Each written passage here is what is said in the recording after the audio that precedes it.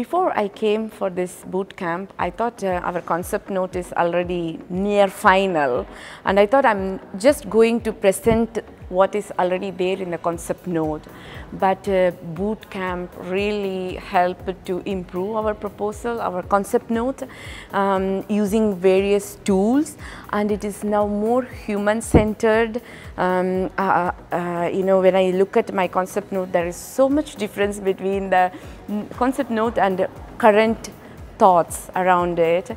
So it really helped to improve the way we think and the way we see the total concept note. This experience, not just for this concept note, I think this will help my every future concept note and proposals to write it in such a way that we already use these tools that is provided, which will help us to think more advanced, like human-centered approach, and how we can sustainably